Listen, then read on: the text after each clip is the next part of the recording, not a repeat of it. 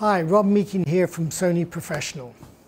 And here I have the new Sony VPL FHZ120 and the VPL FHZ90, our first projectors in the high brightness category of 9,000 lumens and 12,000 lumens. Both have a specification of 20,000 hours on the laser light source. But what does that really mean, 20,000 hours? 20,000 hours and the projector blows up, or it stops working and it's dead in the ceiling? Well, not really. At Sony, and with our new VPL FHZ90 and FHZ120, it means something very specific, and it might be very different to other manufacturers' definition. So let me try and explain. Since the introduction of laser 3LCD projectors with the Sony VPL FHZ55, 20,000 hours life on the laser light source is a huge game changer from UHP lamp expectancies of only 3,000 to 4,000 hours before you replace the lamp on projectors of this brightness.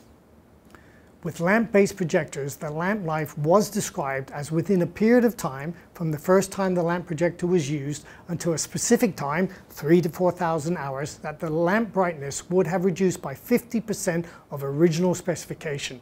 A 10,000 lumen lamp projector would be at 5,000 lumens after 3,000 to 4,000 hours of use, and considered time for replacement very costly.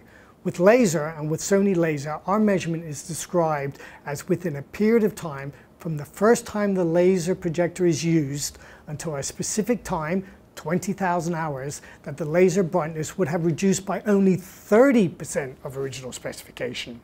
So our 12,000 lumen VPL FHZ120 laser projector here would be at 8,400 lumens after 20,000 hours of use. Our 9,000 lumen VPL FHZ90 laser projector would be at 6,300 lumens of brightness after 20,000 hours of use. This is a game changer in the life of the light source for laser projectors. It's worth asking, when looking at other laser projectors in the market, what is their measurement of the light source in reference to a 20,000 hour period?